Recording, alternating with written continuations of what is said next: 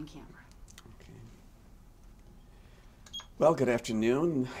This is Monday, December 4th, 2017. I am Dr. David Taylor with the Association for the Study of African American Life and History. With me this afternoon is Sue Veerhoff, who is the Director of Oral History and Genealogy at the Atlanta History Center. We are here at the Atlanta History Center today to record the oral history of Dr. Moriba Kelsey, who served in Vietnam. In World War II. World War II, I'm sorry. And he was going to give us his observations about being in the military and his life perspective as it were related to that and other things. Dr. Kelsey's oral history has been recorded for Acela, who is in partnership with the Atlanta History Center, Veterans History Project, and the Library of Congress. And we are honored to have you today with us, Dr. Kelsey, and thank you for participating in this project. To begin with, I need for you to state your full name for the record and the date of your birth. Okay. Well, I'm Richard C. Kelsey. That's my birth name. I was born in 1925, June of 1925. So I've just passed 90. And born, and I grew up here in Atlanta. Grew up in the Pittsburgh community of Atlanta, which I'm very proud of.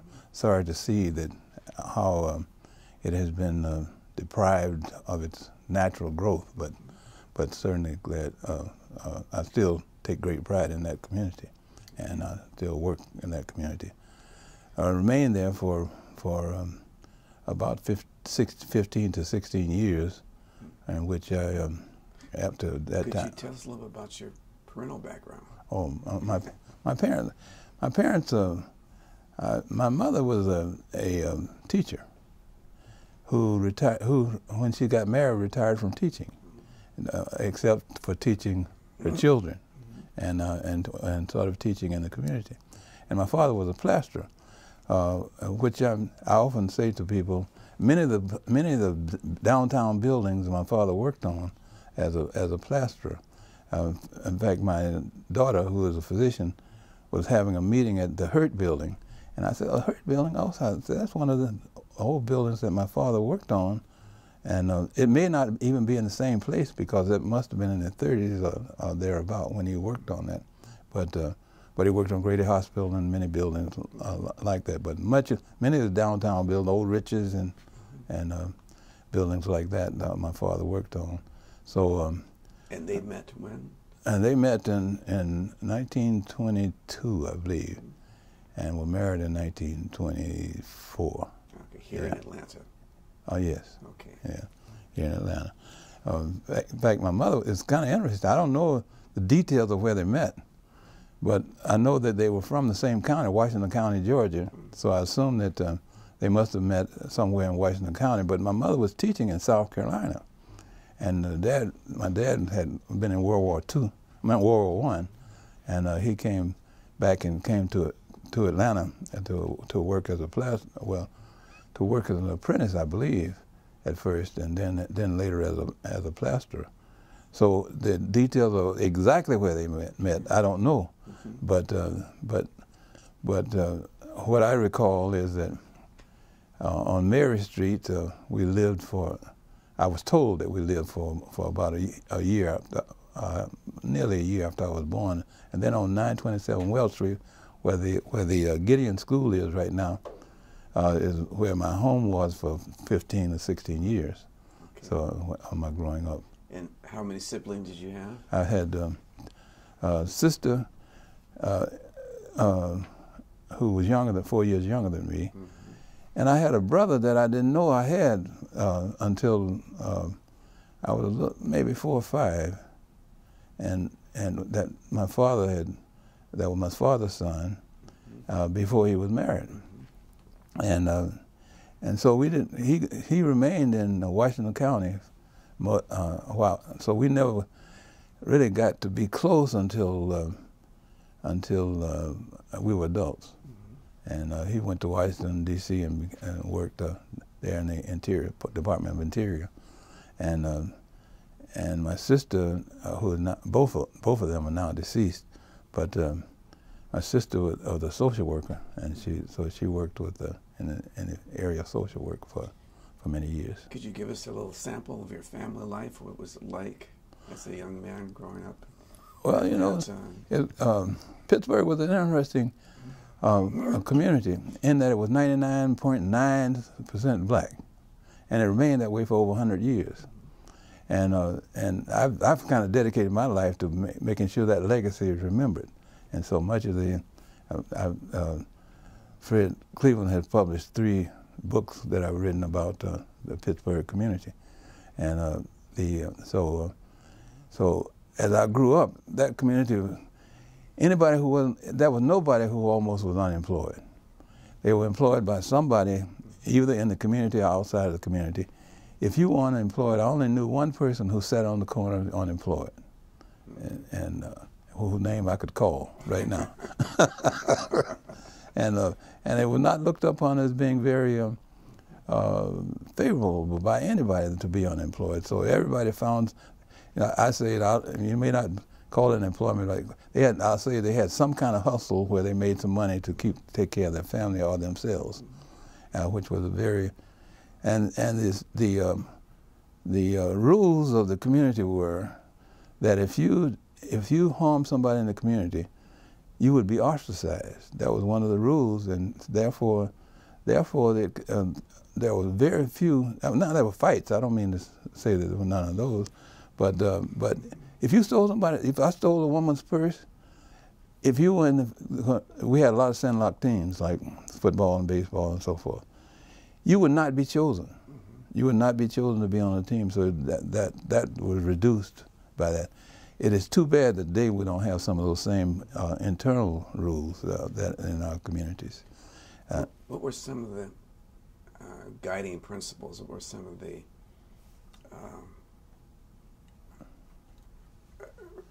forces that kind of shaped your character when you were young? I'd say neighbors. Neighbors, okay. There was a church, Rice Memorial Presbyterian Church, that was about a block away that had a pre-kindergarten program that helped, and there was a lady whose name is Chappelle, whose name I remember very clearly because she always helped shape. And the next door neighbors. I mean, if you I'll give you a little anecdote, I guess it is. I was on McDaniel Street once and in some kind of little devilment, and some lady said, "Aren't you that Kelsey boy?" And I said, "Oh my goodness, busted." And it was that kind of experience that helped shape. So you knew that no matter where you were supposed to be watch your P's and Q's, because if somebody identified you, it was just you were just out of luck. Yeah. So it was those kind of norms or guiding forces. So the parenting existed far beyond the household,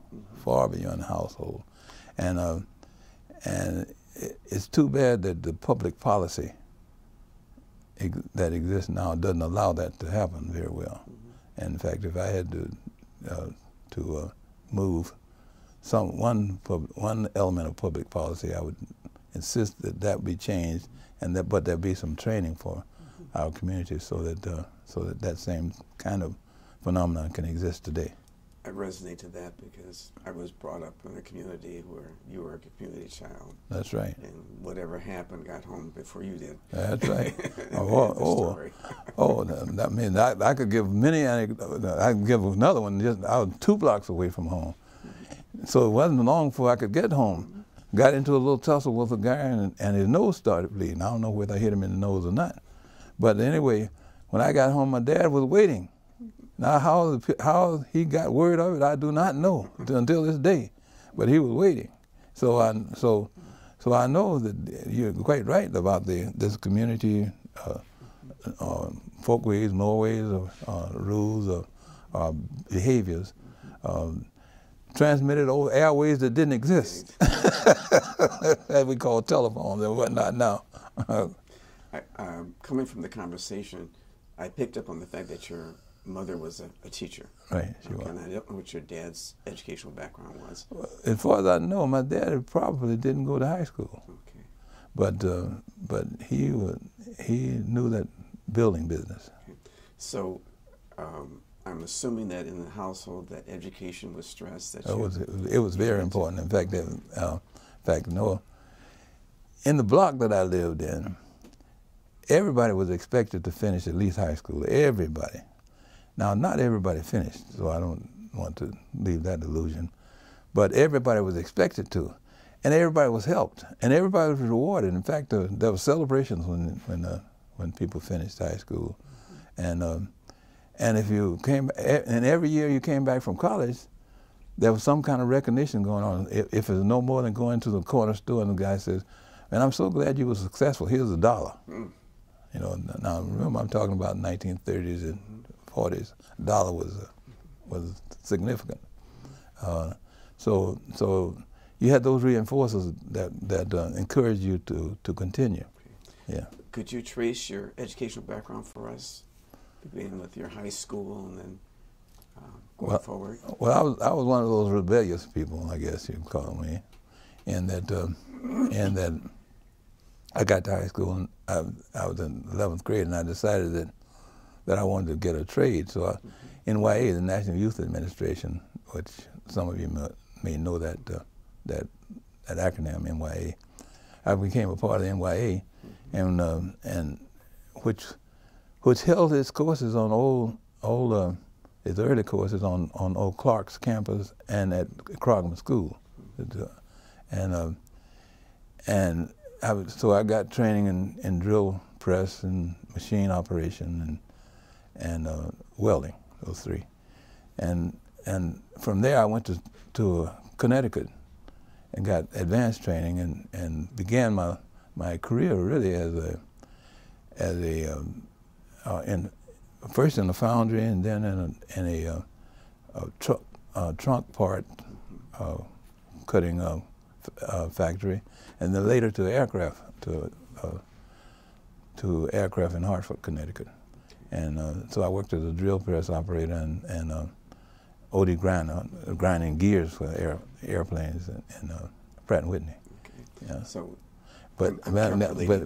so now I'm 18. Yeah. Okay. Okay. Now I'm 18. That's what I'm getting to. Okay. And so, at 18,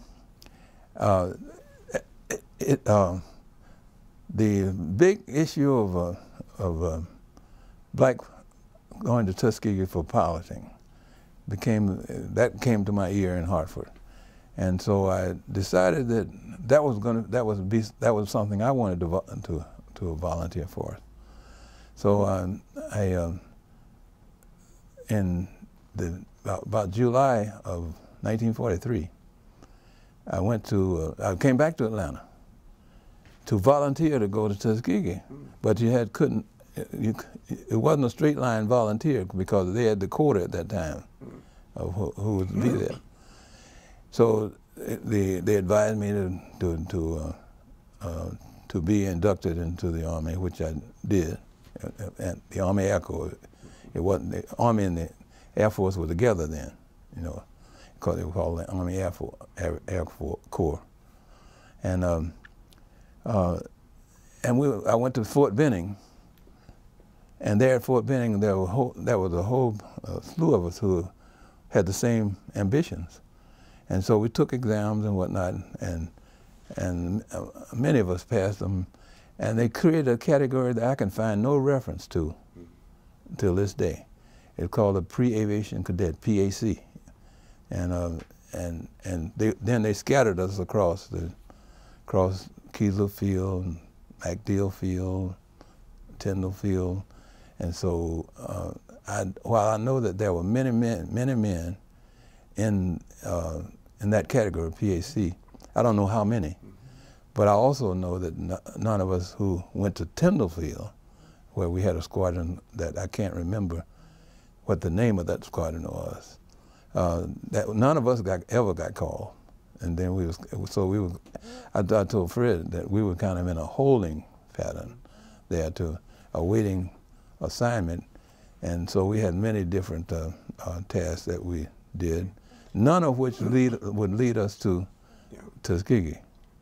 Let's step back then and dissect this a little further. Okay. As they say, delve deeper into this. Okay. So you went into the military right. in 1943, right. midway through the war, as it were. August. It was actually August. August. Yeah. Young black man. Mm-hmm. The military at the time was segregated. Right. Okay. And so wherever you went, Fort Benning, Georgia, I assume, had white and black separation? Right. Okay. And they had a section where the black men were inducted, mm-hmm. A section where the white were inducted. Okay. They were separate. And you trained separately, or you trained together? Trained separate. Everything was separate. Okay. And so you were assigned to do what before you, as a Well, it was kind of funny because when they scattered us like that from Fort Benning, we had no assignments.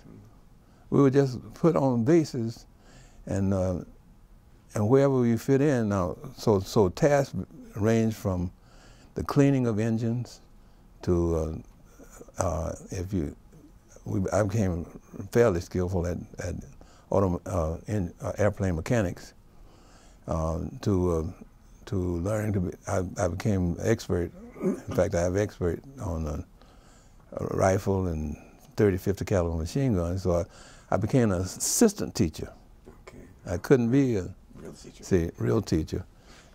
So I assisted on that. So there were that was now we at Tyndall Field, Tyndall Field, Florida, in Panama City. So, but it's kind of interesting. But I have the expert medals marked, but there are no places that indicate that I was working with 30 and 50 caliber machine guns, which are aerial machine guns. Mm-hmm. So I'd say to people, the story is not told. Those are some of the unknown stories that were told. For example, another one that I think might be of interest is that there were race riots on the military bases that we didn't, that as far as I know, never got publicized in the media. Was there one on? There was none on Fort Benning that I'm aware of, but there was one down the street, down the road a piece at Gulfport, Gulfport Air Base. What was the? I don't know precipitating? I don't know what the precipitating factors were, but I saw the results in terms of the barracks being torn up. Really? Yeah. Mm-hmm. And everybody denying. At that time, I was those of us who were in the PhD down at Tyndall Field, we were kind of in a holding. So I ran track for the military. So I was on the way to Xavier relays, and I don't know whether all this is appropriate or not, but we were on the way to Xavier relays. Xavier, yeah. Okay. Relays for the races. That's right. Just for the record. Yeah, and for the track meets.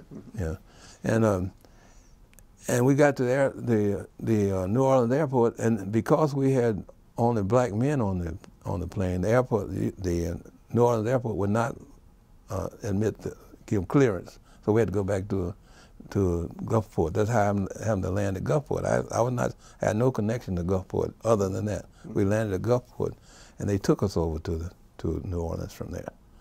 So, and that was my first. I ran in Xavier relay a couple of years, but that was my first year running in that relay, that race, that meet, and so we were picked up from the airstrip and taken to the dining hall. We weren't allowed to stop because the barracks were all destroyed. Windows were burst out and all along the way. and we asked what happened, and nobody had an explanation. But we learned later from some of the men that we met that there had been a race riot and they had vacated their base.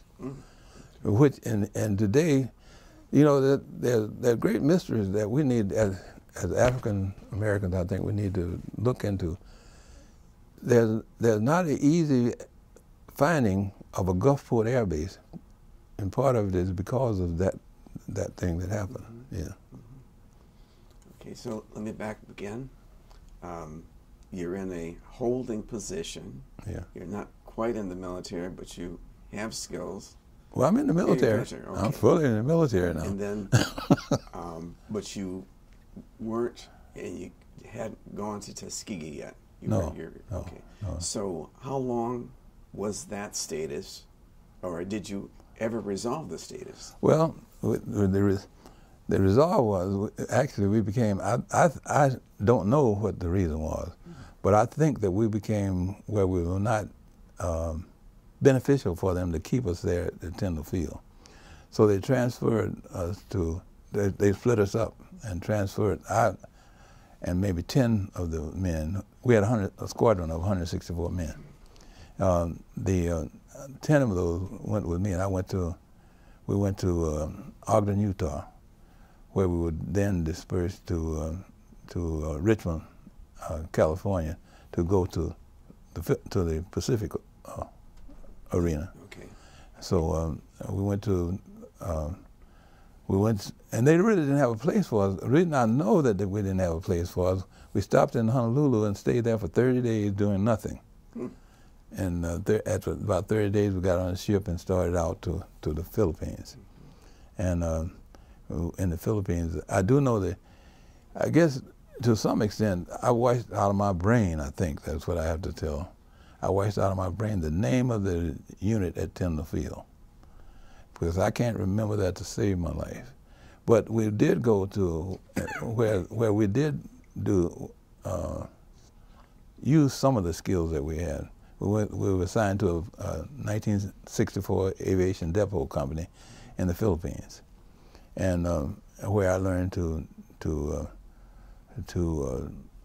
categorize materials and learn to move them about and so forth, which I consider to be a valuable skill today. And I stayed there. Well, you asked me how long did I stay at Tyndall Field. Let me back up and say I stayed at Tyndall Field about 14 months. About 14 months. And I noticed I'm saying that in a holding pattern.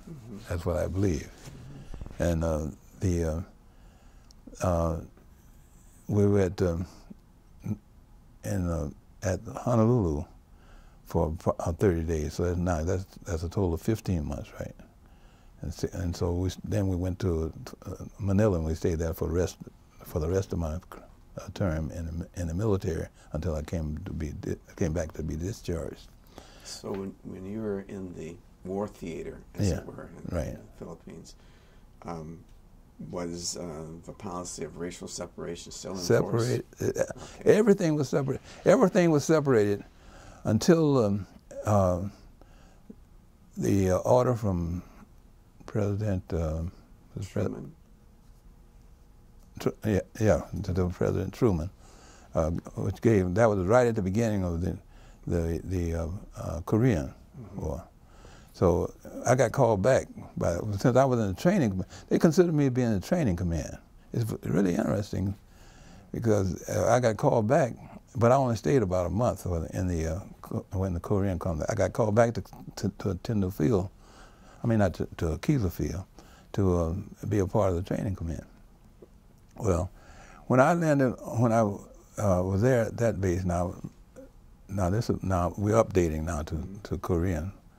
I was to be a part of the training because I remember I had expert in terms of gunnery and so forth, and so that was what I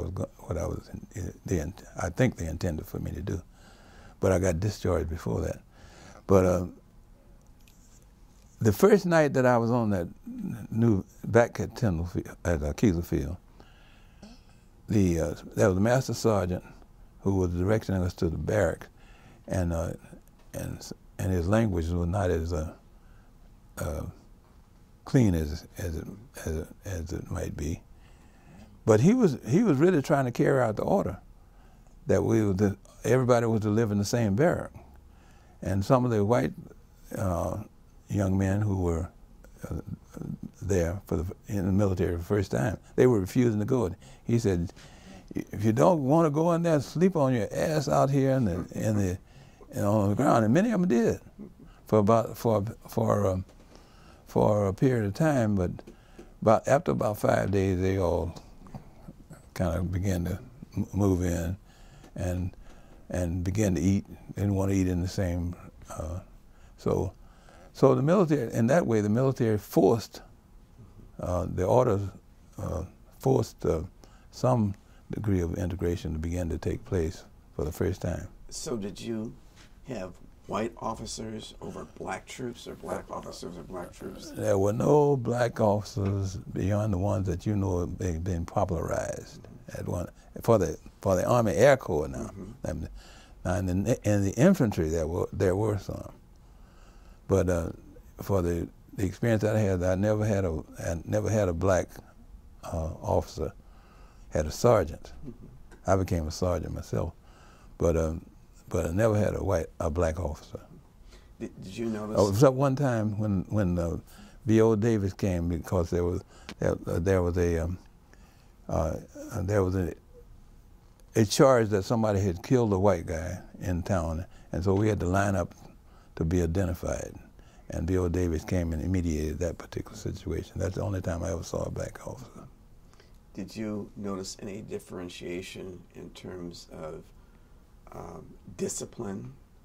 Were black soldiers more likely to be disciplined even in a segregated situation? Well, there were certainly more in the guardhouse. See, I don't know, since we were separate, I don't know how the discipline was applied in the different squadrons.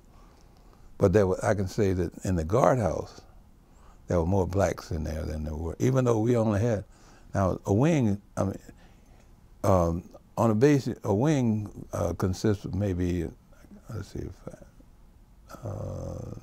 8 times 164, about 1,000 men. We only had one squadron, so that was 164 men. So often there would be more men from that 164 who would be in the guardhouse than there would be whites in the guardhouse, I can say that. But I can't, excuse me, I don't know what the discipline practices were. We didn't have a lot, really we didn't have a lot of reasons to be disciplined. There's one guy who was a great athlete, and he didn't want to yield, so he would go out in the woods and just catch snakes. And they put him in the guardhouse because he refused to just do the dirty work sometimes around, but that was that's the only personal experience I had in terms of a person going to the guardhouse. 3-day passes sometimes were unequally allowed, if you're asking about that, but I don't know the details now of the discipline in other squadrons. When you did receive a pass, were there restrictions placed on your pass that you 150 can go here, miles, but you can't go there? Well, you can. Well, remember the whole society was segregated.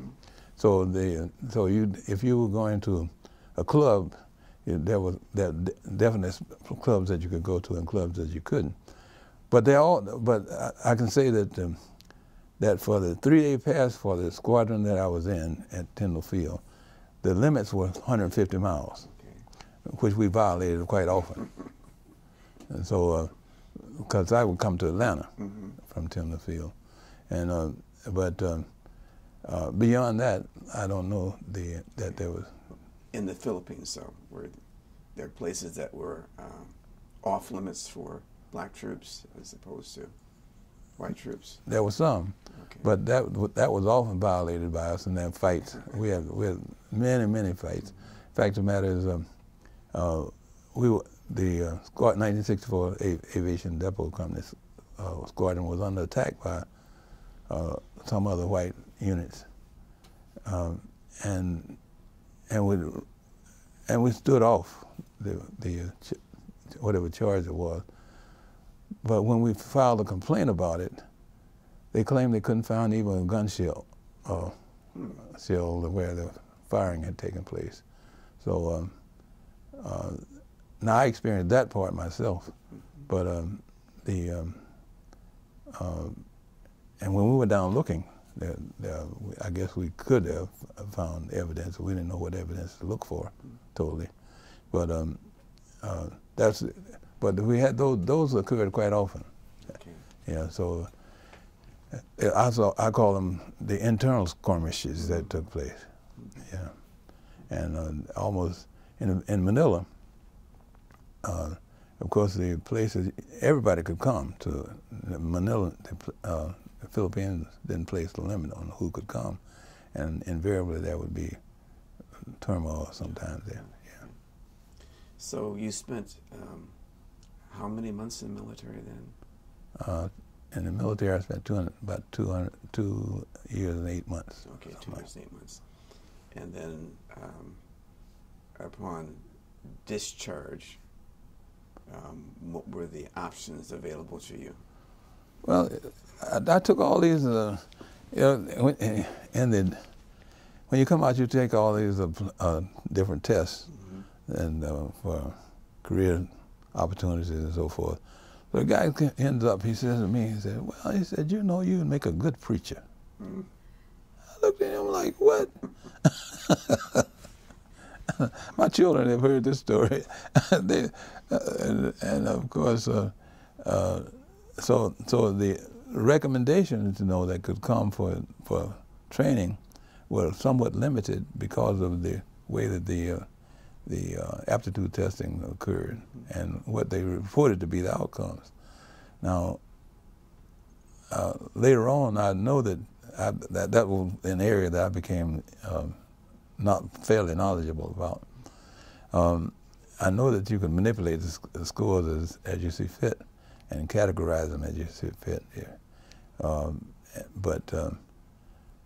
So I think that if I had to say that men who were not highly motivated, who came out of the military, black men, often were discouraged from advancing to where they might have been advanced, simply because their aptitude scores they reported did not send them. I know that with my own, I don't know how he arrived that I could be a good preacher. Well, we won't go there. So, obviously you faced choices. You had to reintegrate yourself into the society coming from the Cold War arena. So, how did you negotiate that? Was it more education, or did you get married, or what? I often say that an unknown desire I had was to go to Tuskegee, and that's where I did. Okay. I went to Tuskegee after the war on a GI Bill. Majoring in? Now, I started out, my intent was to go there for 2 years. I was in a hurry. Now, I don't know whether, I do think that the Army helped me grow up, but it's also helped me set somewhat of a social distance between where I was educationally and where others were educationally when I came out. For example, they were 18 and now I'm 21, and I felt like I was an old man compared to them. And so I was in, and so I said, I'm not going to spend 4 years. I'm going to spend 2 years. So I went in. I went for they had a department called Mechanical Industries. So I aimed for printing, and so I did an internship with the Atlanta World out of the printing back in 1946, 7, something like that, and at the end of the first year, fortunately for me, there were two men, Dr. Fuller and Dr. Reed, who said to me, "Boy, you don't need to be here for 2 years. You need to get a degree." Mm-hmm. And I said, I can't stay here for 4 years. They said, well, I said, and I gave them the excuse that I didn't get the courses I needed for this year. They said, well, you come here this summer and we'll make sure that you get them. And that's really how and I've been thankful to those two men for forever, for their guidance that summer. They made sure, it was tough that summer, but they made sure I got all the courses that I was supposed to have had during that first year. So the second year, I went in equal to anybody who had gone for a 4-year program. And so that's how I happened to go on toward the degree. I mean, otherwise, I would have been a printer, I guess a printer throughout my career, because, and now even then, printing required manipulation. You ask about how you manipulate, because you couldn't enter the printing union in Atlanta. You had to go, and the only way you could get in the printers union at that time was to go through Denver. And they were admitting black men, and then you could go, once you got in the union, you could go any place and work. But you couldn't go any place and work. So little did I realize that barrier also stood there at that time. Of course, you know, it's not there now, but it was there then. So did you ever consider becoming a reporter, writer? No, I didn't. Not that. But later on, I finished actually in education, and I became a teacher. Well, let me start. Before I finished the 4-year, I took an exam for the Postal Transportation Service, which was an old railway mail. And I took as a railway mail clerk. I worked for 3 years. At the end of the second year, I wanted to go back to Tuskegee, but I'd been kind of an irritant, I guess, on campus, you might say, because I would raise questions about things that like attending the Alabama Student Council on Civil Rights, that Dr. Patterson, who was the president at the time, called me in to say that I was, by doing that, I was threatening that funding from the state, see. And so when I wanted to come back, they said, no, you can't come back to finish. So I officially didn't finish at Tuskegee, even though I'm considered an alumni now. Mm-hmm. I finished at Kent State in Ohio. And I finished I finished in education, and then went on to do counseling and psychology. So that's what I end up as a career. Let me jump back so I can kind of pull the two ends together here. I recall our conversation about the community, right, and the expectations the community have on mm-hmm. you and your behavior. And we talked about achievement, mm-hmm. as you had to be trained to do something. You could not do anything. Right. That was part of the norm of the community. Then we talked a little bit about the military, mm-hmm. and the types of military occupational skills that you brought to bear. Mm-hmm. So can you kind of give me a sense of how all these things moving forward contributed to making you the man that you became? Mm-hmm. Yeah. Well, you know, one of the things that taught me that I'm still, I met my wife in Columbus, Ohio. The way I happened to come to Columbus was that I was teaching in Cleveland, and I fought to get elementary counseling in the schools in Cleveland. And so in many ways, I'm responsible for getting elementary counseling in the state of Ohio. The State Department of Education then came to seek me to come to Columbus to start elementary counseling across the state.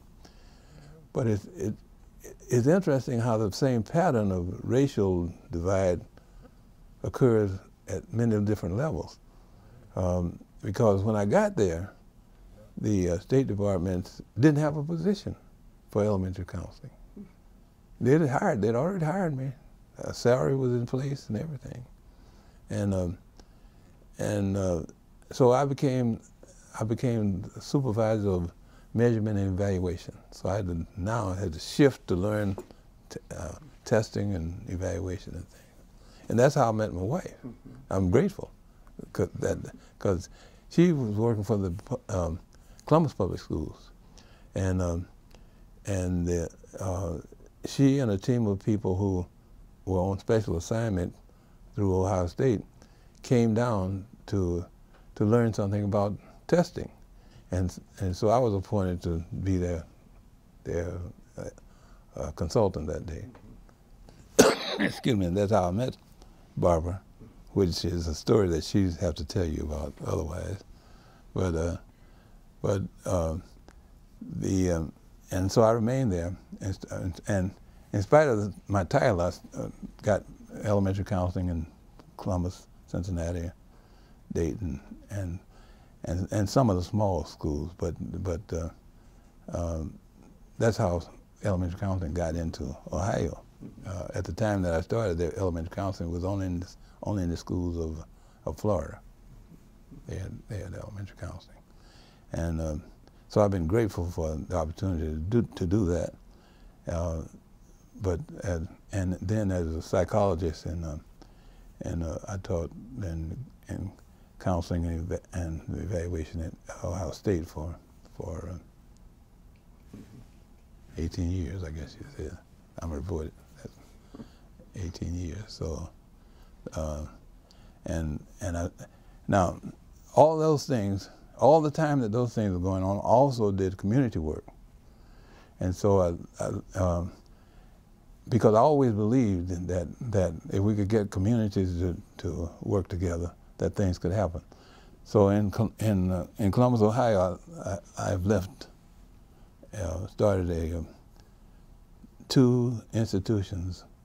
One that doesn't exist totally, but one that still exists there and hires at least 25 or 30 people. That's the Africentric Personal Development Shop. It is a mental health, alcohol and drug center that been there now for 30 years, I think, something like that. And I passed it on to a younger person, and it still exists. And I came here. I've been working in my home community, Pittsburgh, and with RAC, the Richard Allen Classic Group, that's really working to make sure that Morris Brown stays alive. So those are some of the things that I've been doing, and I think my background in Pittsburgh helped make me know that it was necessary to work in the community. Part of this exercise in capturing the past is to present a perspective and a story for future generations, predicated on what has happened, with the hopes of getting them to understand what could be. And when you look at the totality of your life and the things that you have been exposed to, the things that you were able to do relative to your background and your training, what would be the message that you would give to the younger generation about their needs to get, quote unquote, an act together? Well, you know, it's kind of interesting. We were talking, I think we were talking at lunch about that.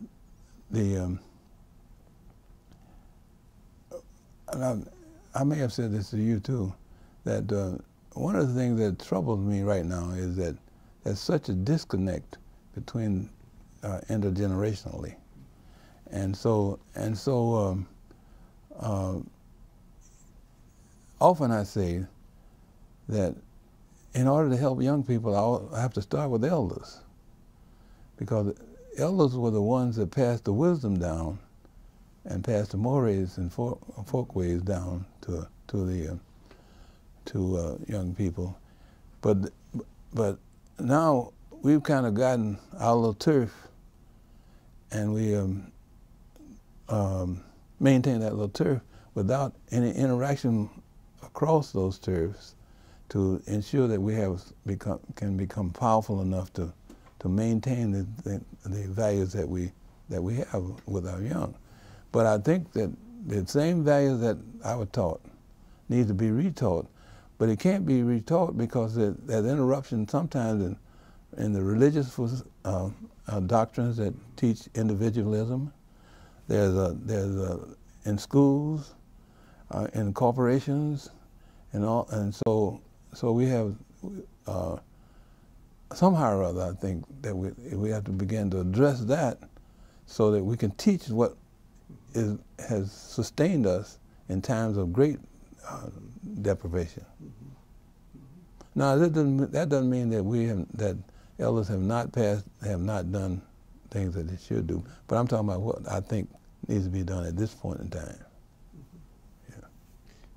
One of the things that I've always been aware of, and which is kind of always put out there, is that your generation was the greatest generation, that the things that we enjoy as a democracy was forged in the sacrifices that your generation has made, and made it possible for us then to enjoy a lifestyle and a world perspective that we would not have had not those sacrifices been made.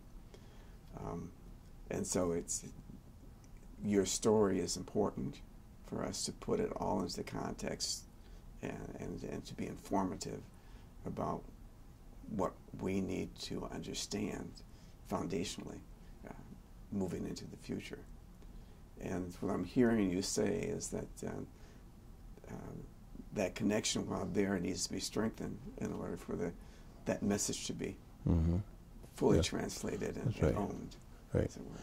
And I think that, I don't know if you're old enough to remember the. I'm 72. Well, you may not be. That's 28. See, that means that I'm about 29 years older than you. When the churches had a women's corner, or where all the senior women sat, and which almost nothing took place without their approval. Preachers can say what they want to say, but without their approval, not much took place. So that got destroyed, and so that kind of influence is not present. I remember men at the barber shop who would make decisions about what was going to happen down the block. When I go to the barber shop now, they're talking about the. Yeah. Unmentionable. So that, we don't have that in place, and so I'm just talking about formal organizations, informal organizations that are not participating in decision making that would be beneficial to all, and part of it has to do with young people sort of not believing that there's a place for seniors because we out of touch with what the realities of the day are, not realizing what as you said, that the contributions have been made that enable them to be even in that position, but that bond is not there to keep it in place for their children, and so I'm concerned about that. I'm really concerned about that, and everywhere, well, Fred knows, everywhere I am, that's a message that I try to deliver, because I think that we can't blame anybody for anything now, that we need to just strengthen the bonds that we know that worked. And then if somebody comes against that, then protect ourselves from that. I don't think you back down from anything. But but we need to have that in place so the protection can be valid, you know. And so that's. You might have alluded to it. I was trying to pick up on it. I wanted to press you on that. But to what extent does an Afrocentric perspective help to clarify and to promote? Well, I think that, you know, it's kind of interesting. There was a time in my life when I would emphasize that it should be AFRI instead of AFRO. Okay. And it in a way it kind of ties into your question. The AFRO says that it's here. AFRI says that it's tied to a whole set of values that precedes here. Okay. That's Kelsey's, you know, interpretation now. So take that with a grain of salt. But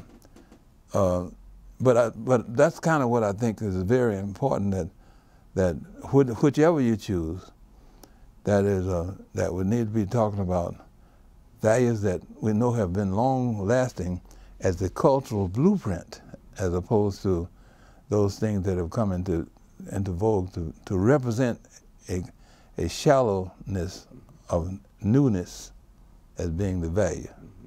You know, it makes sense. Yeah. Very interesting.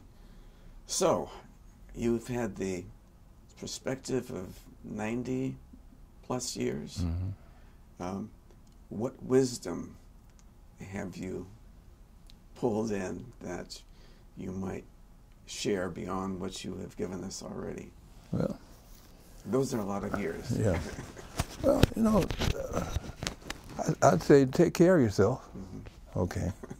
Take care of yourself. And taking care of yourself doesn't mean individually taking care of yourself. That taking care of yourself means you share that taking care of yourself with others. Because and a proverb that I often use that recognizes that you can't do that just quickly is that he who has patience will eat ripe fruit. So if you got patience, that can produce very well for you. But if you're looking for an instant gratification, you're probably not going to go very far. A little bit about your family background. You've alluded to it. Yeah, well, marriage and children. Yeah, I've got 3 beautiful children. Okay. And what are they doing? Well, 2 of them are physicians, and one is a promoter of medical products, I guess you'd have to call it. 2 are here in Atlanta. The reason that there are a couple of reasons we're back in Atlanta. One is because our 2 daughters left Columbus, Ohio to come to Spelman and went to med school and never came back. And the second one is that we came back because I had grown up here. But my son is in Raleigh, and they all are doing pretty well. I was talking to my daughter this morning, and I said to her, now, you know, it's time for me to step back and not be as involved as I am. We were talking about the pre-Kwanzaa a workshop that we're going to have this year. And I said, and you're going to take leadership for that. And she said, okay. I said, fine. I said, it's time. I said, I'll be there, but you take leadership. And I think that we have to know, too, as elders, we have to know when it's time to pass the baton. Yeah. Any grandchildren? Yeah, we got the youngest one is 2 years old. One will be 2 years old in January. Okay. And she's exciting. Okay. She's really exciting. We got let's see, it's a 13-year-old. 2 that are 13 now. 12. And 13, 12, 9, and 7. Okay.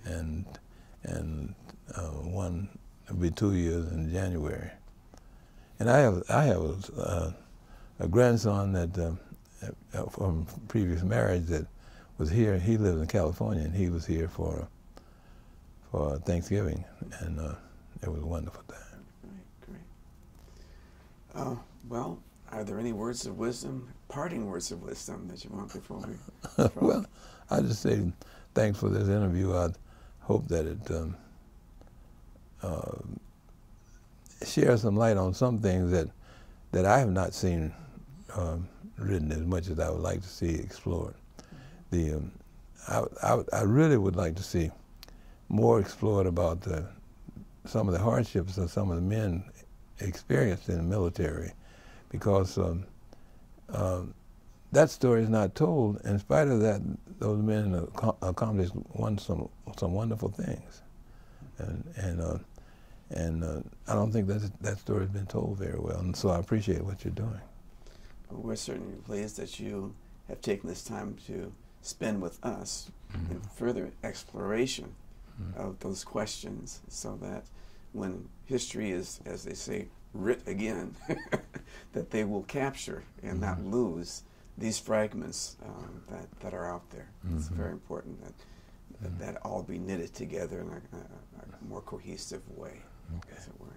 Okay. Thank you. Just a couple of questions? Yes. Just a couple of quick questions. Dr. Kelsey, do you recall where you were and how you felt when you heard about the attack on Pearl Harbor? Well, I didn't know what that was all about, to tell the truth.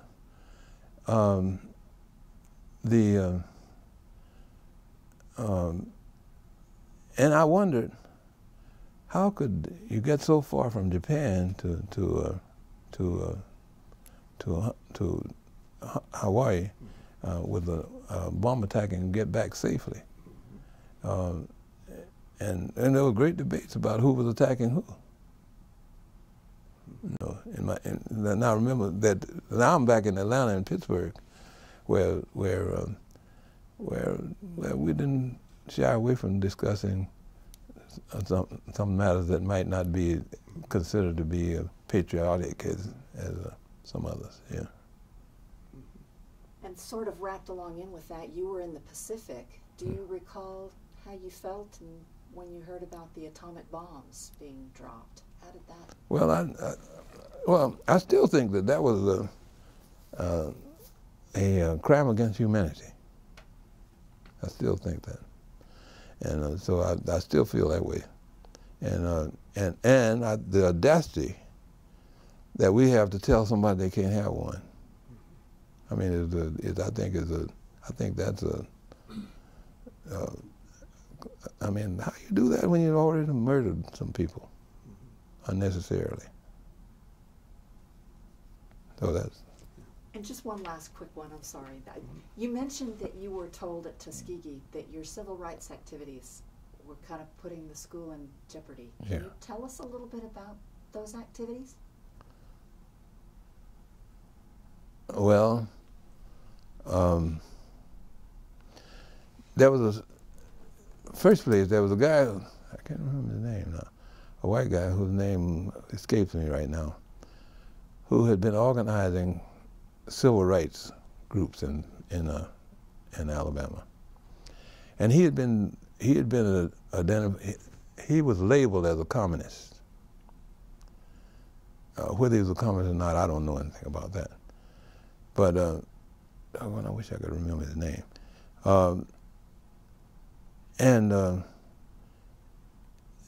So when this particular conference was held at Talladega, so I went up to Talladega to this conference, and I already had been in the Tuskegee, which was a newspaper for the college. I'd been writing articles about how I thought students were being exploited by across the street was some stores that was called the Block, and how I thought that they were being exploited. And I didn't know at the time that some of the faculty and others owned some of those places. And then when I went up to this particular conference with, I guess that was a great opportunity to tell me that, listen, you better stop all this stuff. And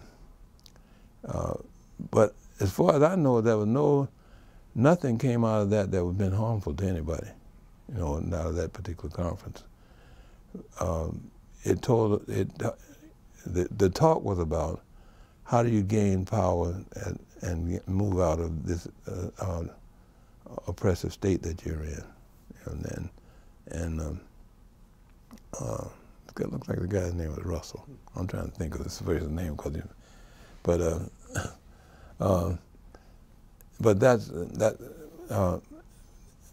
there was never any reason other than, and I think it was a valid reason. Now, I think that Dr. Patterson was absolutely correct that if my activity got highlighted, that the state of Alabama would withdraw its funds. I'm confident that that's correct. So I don't think he was sending out a false balloon. Right. Let me pursue a question that you had asked, Sue. You had mentioned that in the conversation in the black community seemed to differ about perspective on the war in the Pacific.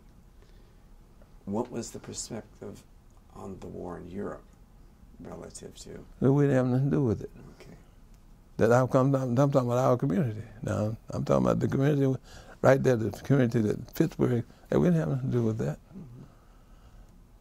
Mm-hmm. Now, of course, you know, in the infantry now, there were many black soldiers that were in the infantry and went to Europe, many, and who fought, who used up front. I'll just say it that way. But and we thought that was, and of course that was great. You know, we felt like there was nothing we could do about it, but we didn't feel like that was our argument. That had much to do with our community. And then, you know, I think we need to talk about that subject sometimes now, what some of these things have to do with us. Interesting, to be pursued. I think that I appreciate run our that. course for the afternoon, and again, thank you. It's been most informative, and we will see that you get a copy of this. All right. All right. Thank you. Thank you. Thank you for your service and for all you continue to do. Yeah. Well, thank you.